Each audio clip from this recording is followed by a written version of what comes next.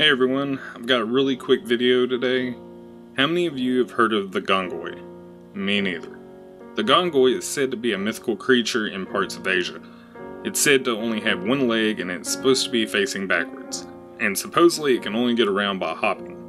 I recently saw this video online. It was supposedly captured in Laos. Let's take a look.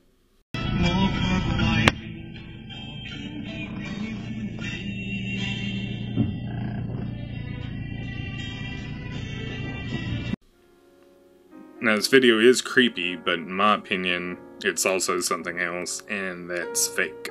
Obvious CGI.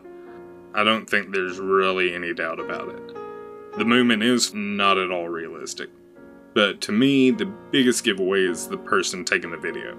This video has sound. You can hear the car's radio throughout the clip. And at no point does whoever is shooting this video say anything, gasp, or even breathe heavily. It doesn't matter if you're alone or not. If you see something like this while you're driving, you're going to scream and cuss, no telling what. It's human nature. Also, why stop filming when they did? This is a once-in-a-lifetime kind of video. Are you really going to stop filming after 5 seconds? Did your mom call? I wouldn't have stopped filming, and I don't think anyone in this situation would. My bet is most of you agree with that, but I'm sure there's a few out there that will disagree and think this is real. Let me know what you think.